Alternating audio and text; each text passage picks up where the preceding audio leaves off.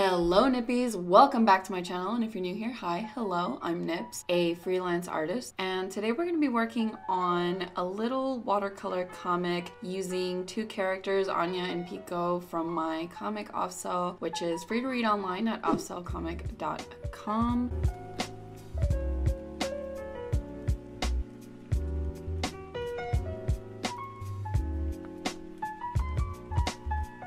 I got the subjects for this drawing over at the OFFCELL Instagram at OFFCELLS with an S at the end, because I was starting to take some character requests to see who you guys wanted to see drawn, and so I've written some of them down and I've been using them as subjects for my morning warm-ups. I wanted to try something new, so I wanted it to go ahead and use my watercolor sketchbook and see if I can doodle some watercolor pieces, and in turn I wanted to let go of my need to rely on line art. And so here you see me doing some thumbnails, just a quick idea, no text or anything, just very short.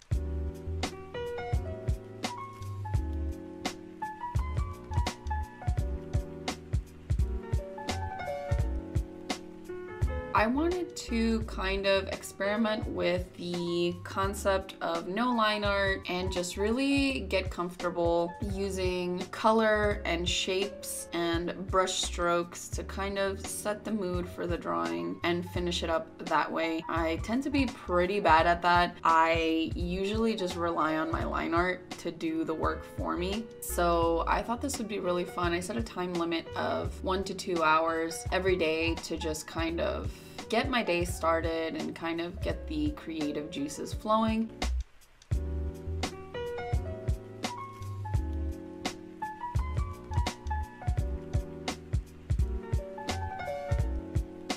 So here you see me drafting the thumbnail onto my sketchbook, which this watercolor sketchbook, I honestly am not a huge fan of the pages. They tend to bubble up pretty easily, but I do want to get through the sketchbook either way, so I'm just kind of using it to do these morning explorations and mess with some of the materials that I have stacked up. If you guys are ever curious about traditional materials that I use in my videos, I have an affiliate Amazon shop link below with the stuff that I use, and if you use that link, of course, I get some commission. The exact products that I use should be on there, and if they're not on there, it's because I couldn't find it on Amazon, but in general, they should be on there.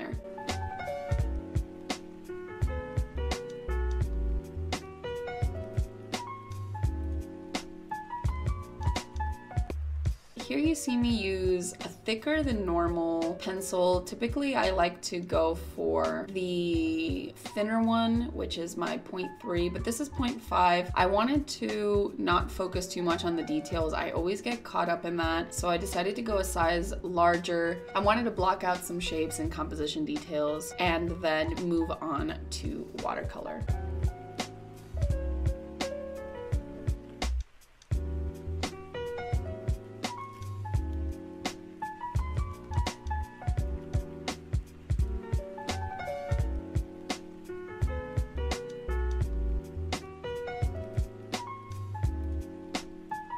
So here you see me pulling out my watercolor palette. This is the one that I typically use the most. I've got my favorite brushes, got my rag all ready to go.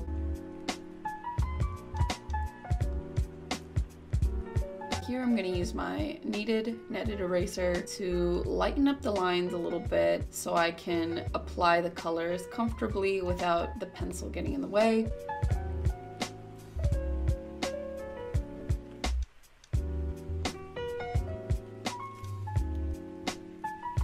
I decided to kind of start off with the shadows and where I wanted the light to be coming from. This process is always really scary to me. I don't necessarily have a color thumbnail. I know some artists do color sampling for larger illustrations, just to kind of get an idea of where the lighting's gonna be, what colors they want to use, and just kind of prepare before just diving into a piece.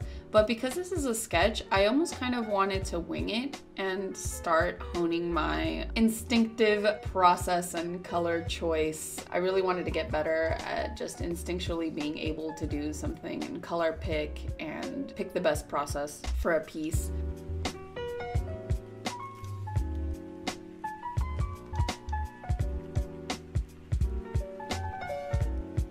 Of course, for more detailed illustrations, I definitely would do some thumbnails on the colors and the light sources and the values and everything, but for this, I really just wanted to wing it and have some fun and just kind of go with the flow.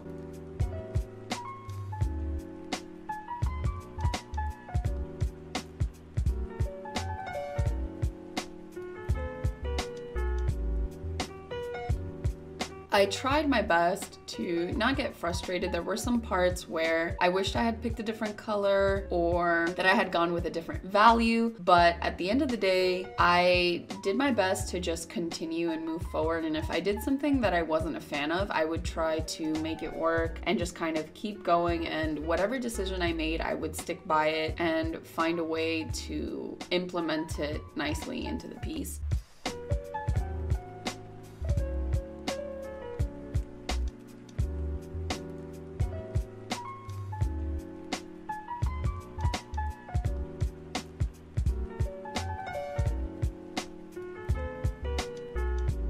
I started adding the shapes and the shadows. I didn't necessarily know how dark I wanted to go with this piece. I kind of wanted to keep my blacks very red and light. I didn't want to go too dark, but I ended up making Anya's eyes a little too dark, and so I had to start putting very deep blacks in other places to keep the whole piece rather balanced. I wanted to make this more loose, so I didn't put tape in order to contain the drawing, but in doing so I actually messed up doing the border, and I did a very shoddy job at trying to fix it, which you guys will see later.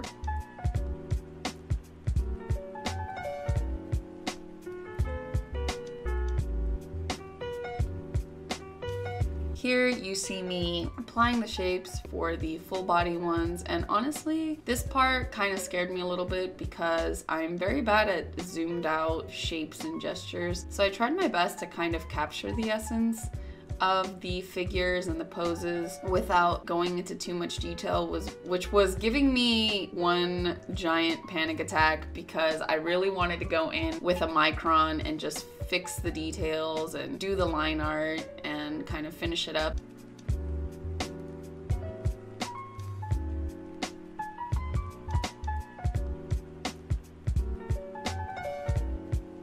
My resolution for this piece was to not use any brushes, pencils, pens, or anything at the end and just leave it exactly as it was with the watercolor and the gouache. It was very difficult for me. It was definitely a challenge, but I really like how the piece turned out. I think the thing that I didn't like the most was messing up the border and then having to find a way to fix it and then completely ruining it with the white gouache and the texture.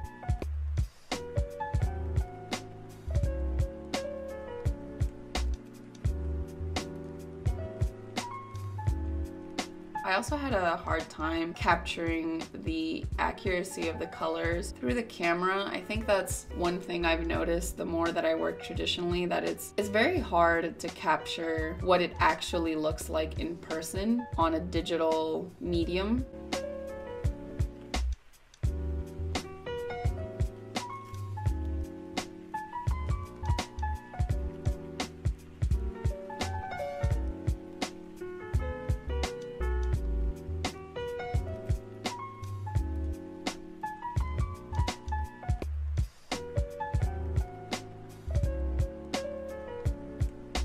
Here you see me ruining the piece. I went too dark with the border on the right, and I tried to cover it in white gouache, layers of white gouache, and it just, it was a disaster.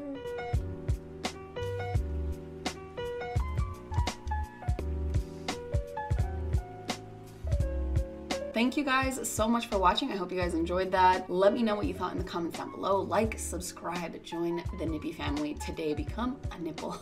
And thank you to everyone on Patreon for supporting what I do, supporting my art. If you guys want to check it out, there's a lot of exclusive behind the scenes artwork, comic content, works in progress, speed paints, sketchbook content, everything you can imagine, it's there. Check it out, patreon.com/onips, and I will see you guys for next week's video. Thank you again, and bye.